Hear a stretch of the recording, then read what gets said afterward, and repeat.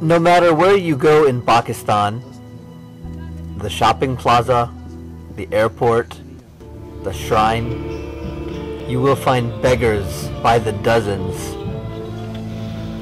What is common among beggars in all parts of Pakistan, urban and rural areas alike, is their pursuit of money.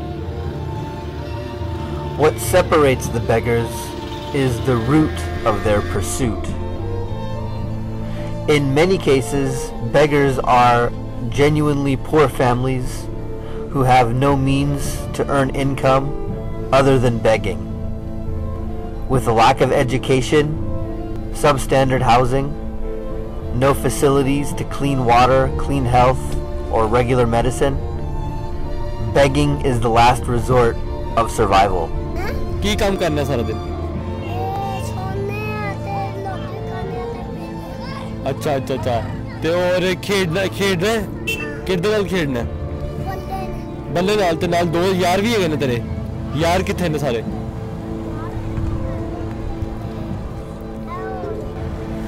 मैं की बोल रहा मैं जा बोल रहा यार रहेगा मैं दिल दा मरीज हां अच्छा मेरी न्यू गाय चाहिए है तू जानना ने मैं बड़े सोचा डब्बे वाला मैं अच्छा ना मैं काम करने जो घर है या ना जैसे बात करने जो घर तो साथ डरता भी है ना ज़्यादा डरना तो ज़्यादा है अच्छा ये छोटे छोटे बच्चे गाने लोग बाल ज़्यादा करते हैं सही सही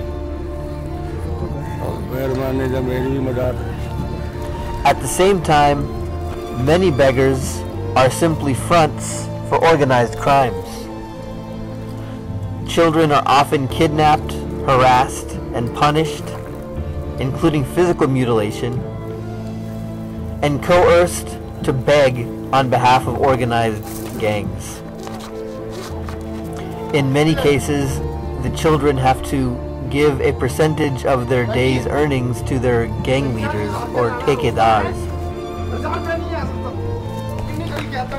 The small percentage of beggars who are arrested are often released back onto the street.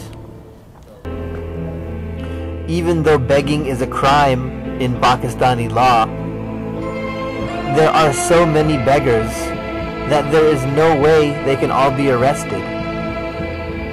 Similarly, because there are so many, there is no social welfare system, whether provided by the government or a private charity like the EB Foundation, which can support so many people.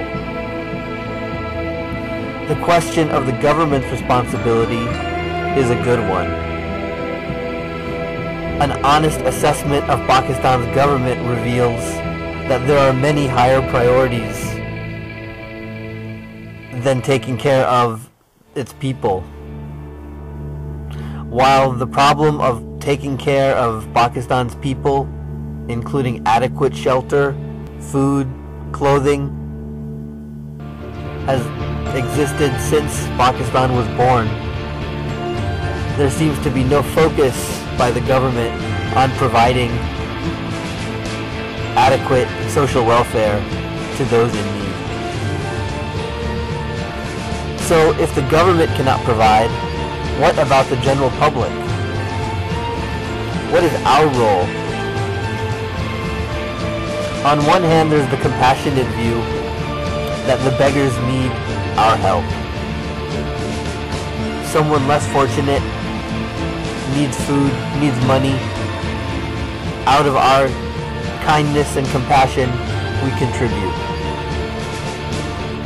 This feeds the other side of the coin, where now, by contributing to the beggar's lifestyle, the begging and the poverty are being enabled and perpetuated. The question is how to break the beggar free from his or her lifestyle. Education, health, jobs, these are all simple answers. But for the beggar and his or her family, how are they willing to sacrifice today's dinner for their child's long-term future? While a social welfare system that would include job, education, and training for adults, as well as health and education for children, would be a blessing for many of these beggars. That alone is not the solution.